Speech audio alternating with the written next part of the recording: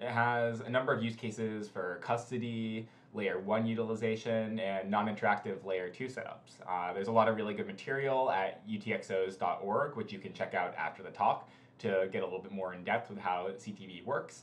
But this is going to be a high-level talk. We're going to show some applications, discuss why it's good, and there's a lot to dig into on your own time. CTV has a BIP, which is like a formal specification, which would be a lot to go through in the scope of this talk. So instead, I think I can summarize most of what CTV is doing in one slide, and any of the nitty-gritty little details you can pick up by reading the BIP on your own.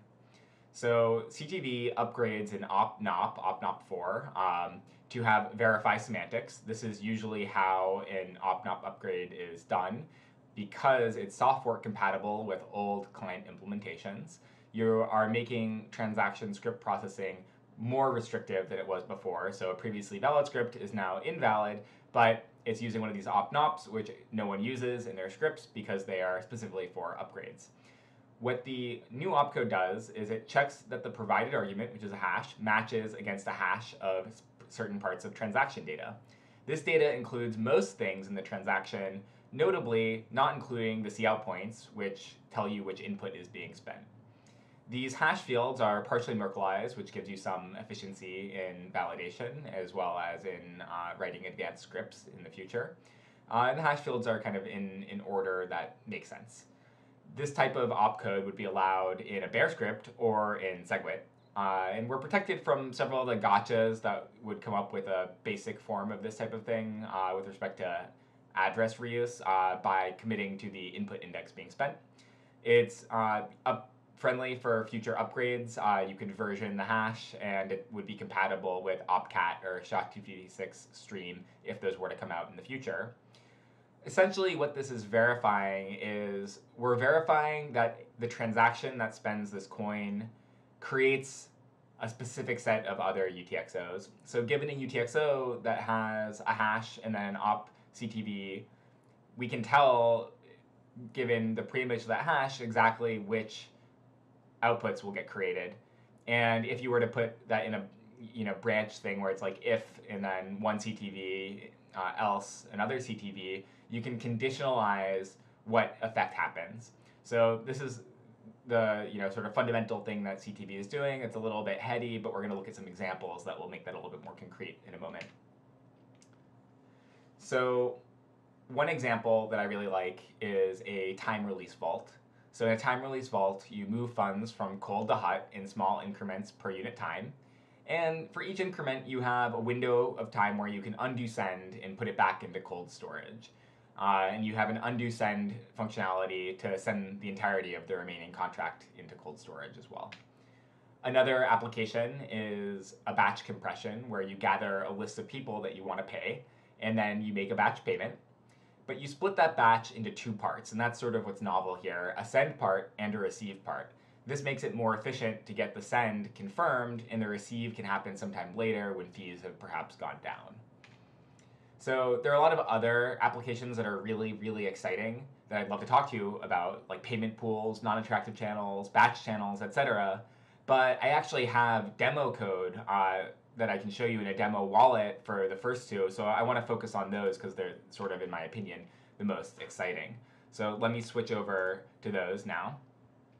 So what we're looking at is an application that I put together that allows you to create Bitcoin smart contracts and interact with them. So I'm going to go ahead and create a new wallet vault right now.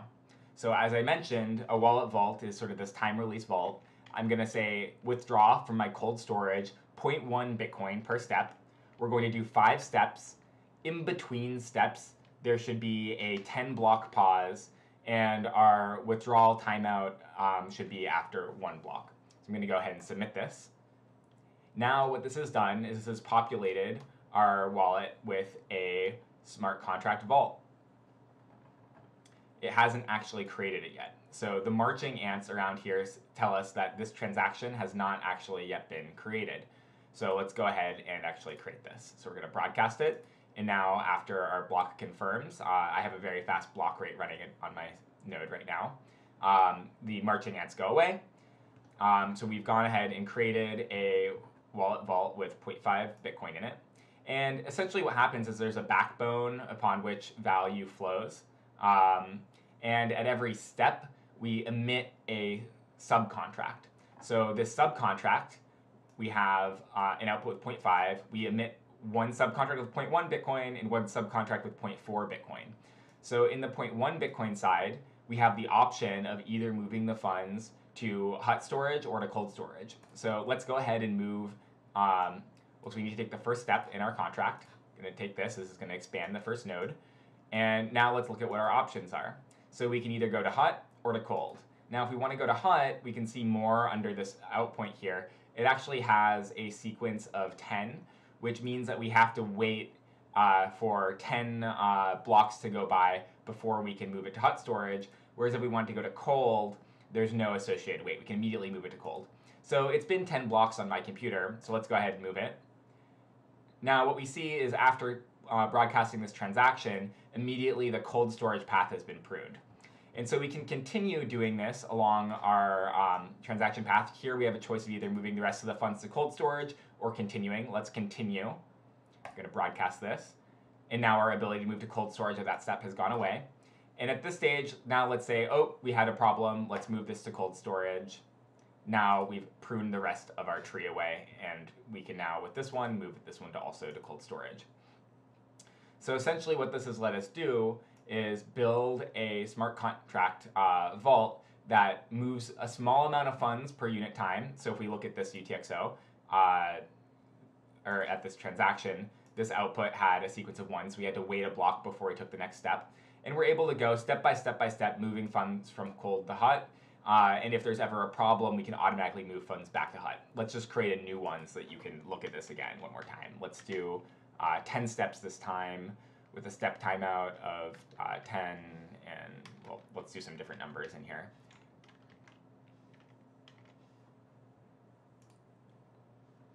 Okay, so you can see again, this is a bigger smart contract vault. So we have this backbone, which is creating the contract, and at each step we have a small micro withdrawal until we get to the end, and then we moved all our funds. So if you look down here, we have the last step, which is just 0.1 Bitcoin, and then we can either move from cold to hot. So that's one application that is pretty cool. The other application that I'm really excited to share with you today is for transaction batching. So if we want to do a batch payment, we have another UX here. Now let me copy some test data that I prepared that is going to make 100 payments. So I've copied that over. And I'm going to set the radix to 0 so that we get it packed, and you'll see what that means. So now what this is doing is creating a 2-step transaction, like I mentioned. So when we're up here at the top, we just have this single tiny transaction that we can broadcast. So let's go ahead and broadcast that. So now this is confirmed. And then beneath it, we have a CTV commitment to doing this other really big transaction. And this really big transaction, if we zoom out, pays like all 100 people. So we've got like all these people lined up getting their payment out from this transaction. But why this is significant is this was really high priority to confirm, because it confirms all these payments, and then this expansion of these UTXOs is actually less time sensitive, so we can afford to pay a lower fee rate for the bulk of our data. And you can see intuitively this is way more data. So now let's broadcast that. And now all of our payments have been confirmed. So all of these guys are now confirmed payments, and each person has received whatever amount they were supposed to get. But let's look at this with some other parameters. So let's go ahead and make a new batch payment. And now let's put in a radix of 10. So what this has done is this has taken a similar initial setup, but instead of breaking it up into 2 transactions, now it's broken up into a tree. And what this does for us is, let's go ahead and start broadcasting components. Let's broadcast the root of this transaction tree.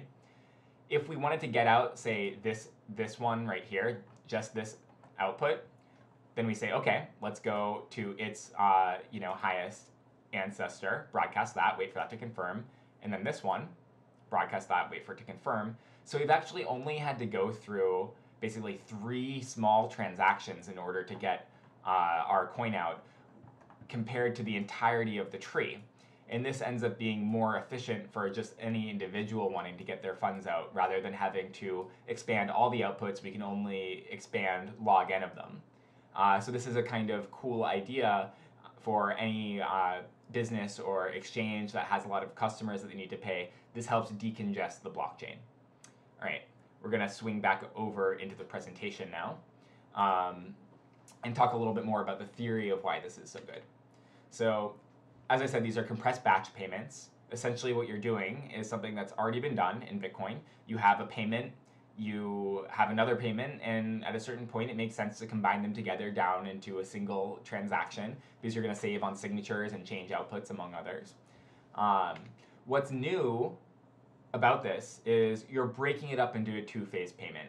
And you have, instead of having a single phase, which is both spend and create, you have a spend phase, and then you have a create phase. And this breaks up the bandwidth into two separate parts, and each part has a different priority level.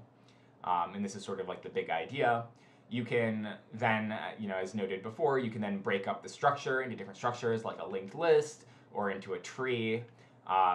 And what's important about this is this gives you this logarithmic benefit of if I am trying to receive a payment, I only need to receive log n data or broadcast log n data in order to redeem my funds rather than having to pay for everyone if I were to not use a tree. So you can compare the spending tree payment and the receiving tree payment with the original batch payment, and you can see that it's a lot less data that each individual is going to have to possess.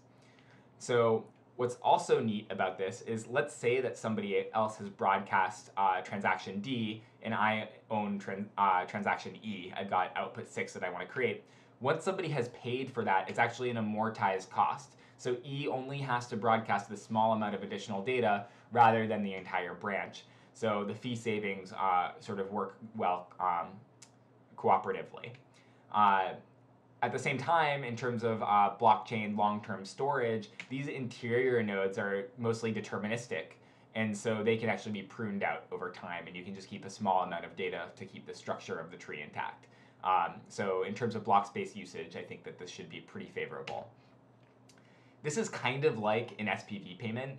In an SPV payment, you don't receive the entire block. You just receive a Merkle path to your transaction in the block, and then you check that actually paid you. With CTV, it's a Merkle tree inside of a transaction that creates other transactions, and then you just retain the proof in order to actually ever be able to expand your output. So there's sort of a similarity to this with SPV or to things like transaction output proofs, which are another active proposal. So why do we even care about this? This kind of uses a little bit more chain space because these interior node transactions are a little bit like a scheduler with some overhead. Just using Lightning kind of seems like it's better. Vaults are more exciting. There are a number of reasons why you might doubt that this is an important thing to look at. Well, here's the reason why. Batch payments like this end up being the worst case for any layer 2 protocol that you build on top of CheckTemplateVerify. So you can imagine that instead of paying out individual outputs, we could be creating millions of channels in a single output.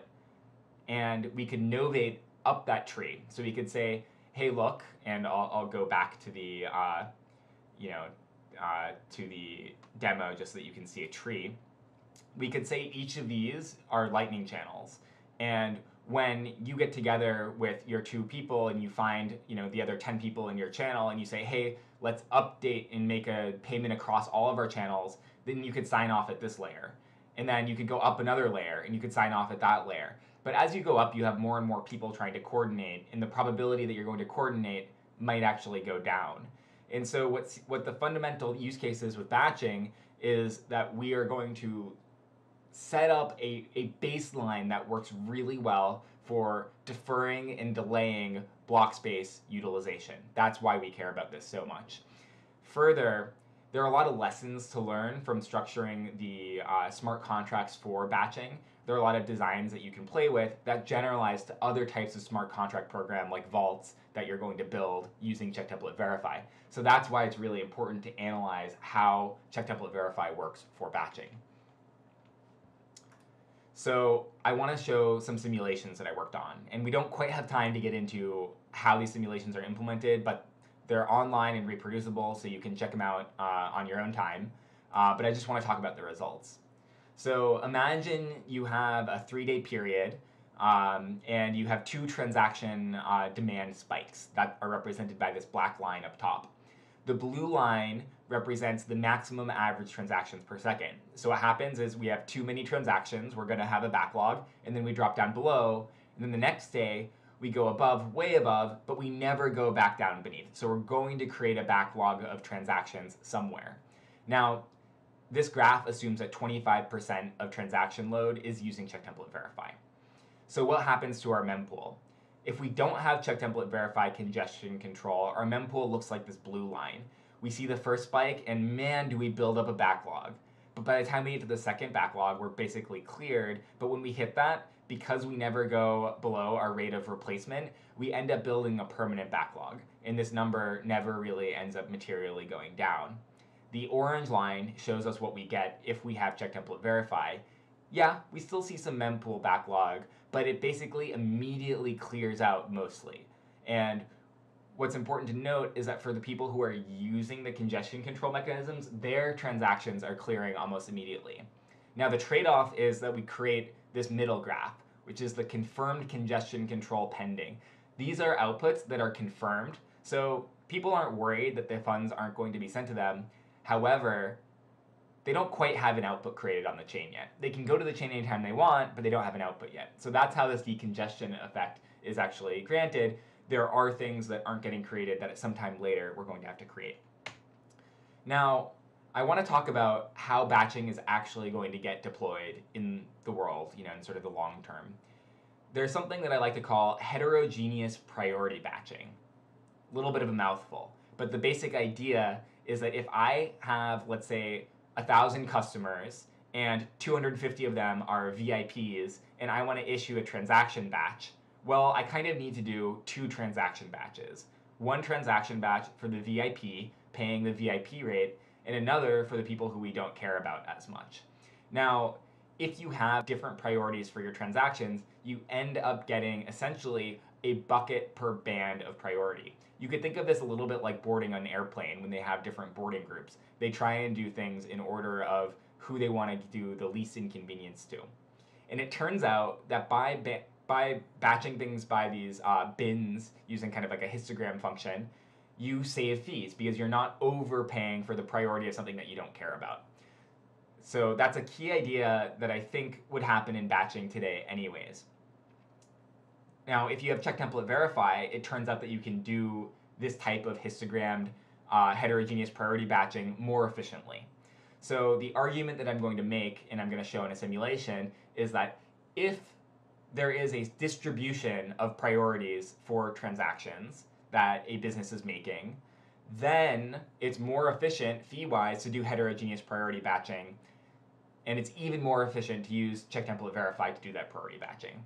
So I have a simulation which simulates the mempool and simulates different transaction demands, and it actually does show this. This is pretty hard to parse on a slide, so I'd recommend just looking at this blog post when you have the chance. It's pretty comprehensive and goes over the concrete details of what each strategy is doing, but this does actually show the effect that I wanted to show.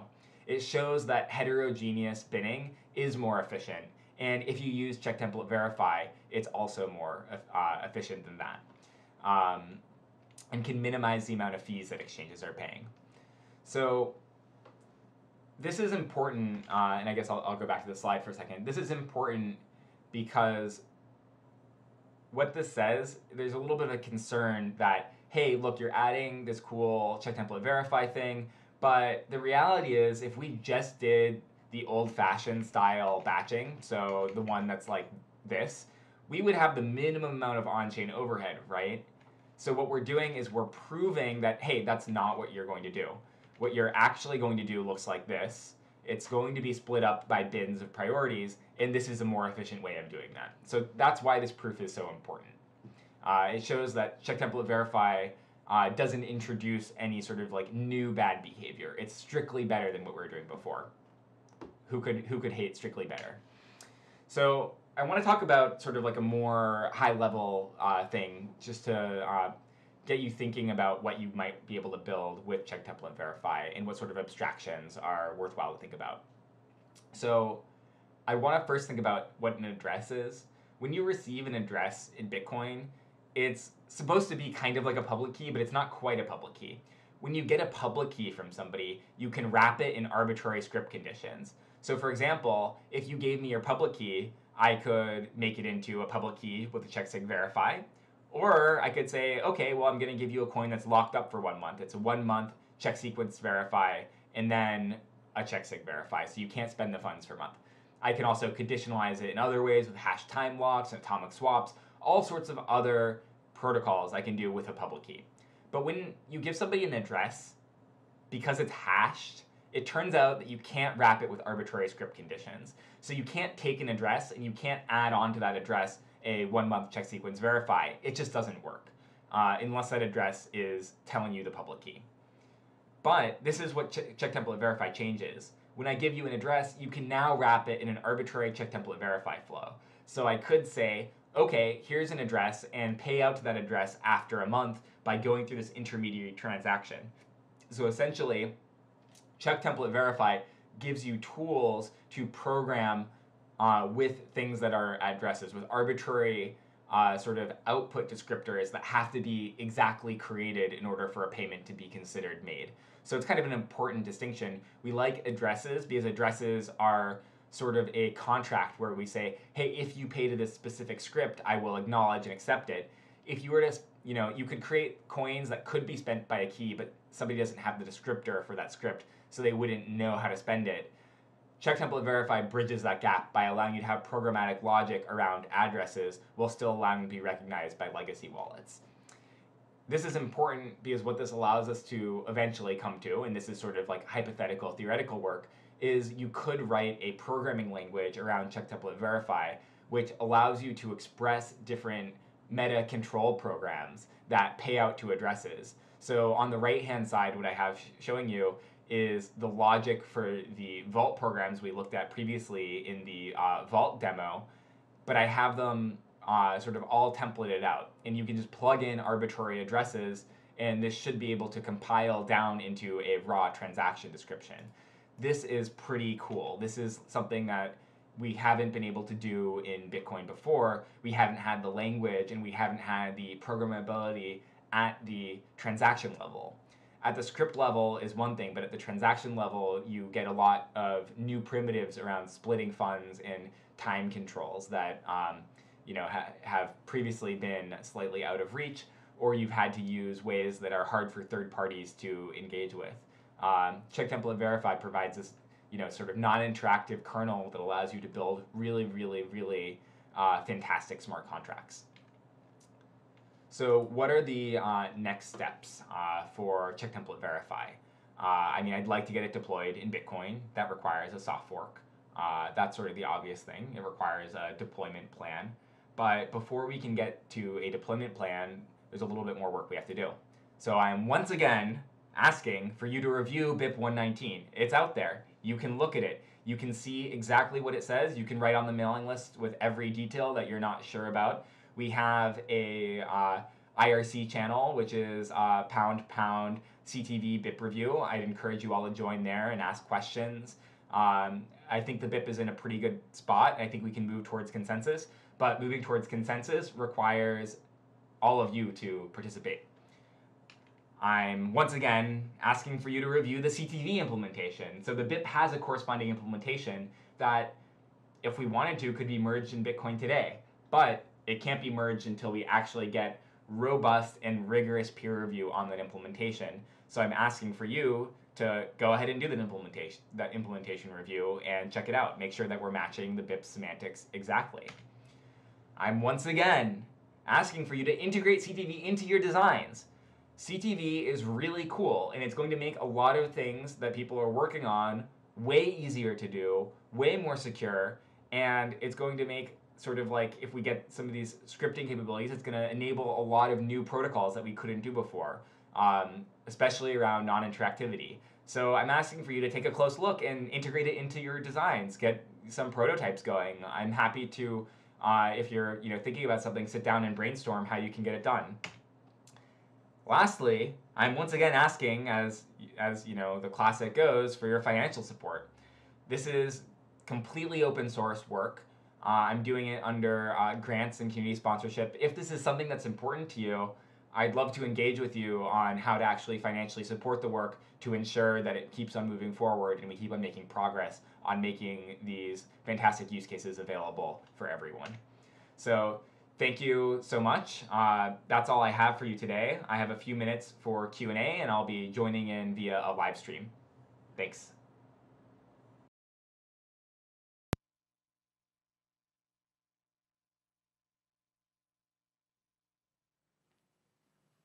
Morning, Jeremy. Can you hear us? Morning. Great. So we have time for a couple questions if anybody would like to approach the mics.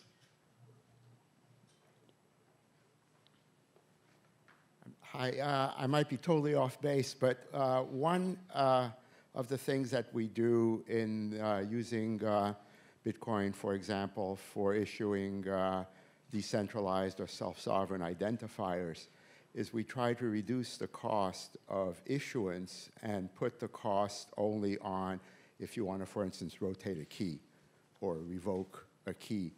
So will this apply to something like issuing 1,000 identifiers and then only speculatively, you know that only 1 or 3 of them might ever be revoked in reality and save money on that? Yeah, that's actually a fantastic question. That's one of the prime use cases that I want to support here. You could issue thousands or even millions of identifiers, and only at the time of revocation would you require to go on chain to create that UTXO. But anyone, and this is one of the key points around non-interactivity, anyone could verify in that Merkle tree any of the identifiers that exist. So there's no sort of like trusted data. It just needs to be made available off chain. Great. One last chance for questions coming up. Can you maybe cover some like criticism or reason why we wouldn't want this integrated? Like maybe it breaks wallets or I don't know, something like that. Yeah, so in terms of compatibility, CTV is actually relatively good. It is a soft fork, which means that there's some stuff that you need to upgrade, but old wallets should be able to detect the sort of terminal payment nodes from any CTV contract because it just looks like a normal address that's going to that wallet, but they wouldn't necessarily understand the ancestors of that payment, which is still basically the status quo for Bitcoin today. If you don't have a SegWit supporting wallet, for example, you can still receive funds, but you know, to an address that's a non-SegWit address, but you might not understand the transaction that is paying you fully. So it's similar to that in terms of compatibility. Reasons not to implement it. I think it just basically comes down to if you believe that the ways of doing similar things in Bitcoin today through things like pre-signed transactions are sufficient for your use case, which I think there's a myriad of reasons why they're not sufficient. But if you do believe that, then maybe you don't need this. Or if you think that we're going to, in short order, enable some other things like any preva, any script, and you're okay with doing something that has a lot more verification overhead, and you don't want future extensibility at the scripting level, then some other features can be implemented in terms of some of these other upgrades, but a little bit less flexibly. So if you have like a much more narrowly focused use case, you might have other ways that you'd be okay doing this today and you wouldn't need the new feature. I think given the use cases that I'm excited about, you do really need specifically something like CheckTemplateVerify, not the alternatives, but other people might not share that opinion. Hey, so I have what might be a relatively simple question. So if the user is the one who is waiting to receive their funds, would they be able to verify for themselves that they're included in that first transaction, or would the signer of that UTXO have to like give them some kind of proof? How would that work from like a user or owner kind of interaction? Yeah, so the answer is yes. So you can't look at a hash and discover its pre-image. So you fundamentally would have to receive some data. But as soon as you have that data, you can verify it fully. There's no sort of like signature that you're looking for, that you're asking that they only signed one thing with it, which is not possible for you to actually verify.